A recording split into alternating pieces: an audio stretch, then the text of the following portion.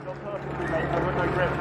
I'll just lock it up. Mate, we all have no grip. You all need to leave a little bit of space. Yeah, well, once you're on board. Yeah, but expect it next time the same, you know?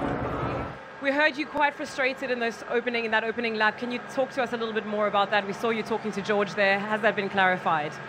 No, it's not clarified, but I just don't understand why you need to take so much risk. You know, in lap one, you understeer into my side pod, create a hole. We all have cold tires. You know, it's all easy to lock up, but you know, in this beautiful way of explaining, oh, mate, you know, locked up, or look at the onboard. Well, it doesn't make sense, but it's fine. We still got into P3, got some good points, but yeah, it's what it is. Now, we saw there was a little bit of contact with you and the wall, you and George as well. Did that create any damage on your car? Was that part of the reason it was difficult to get? Just turn 2, I think, where he tapped me.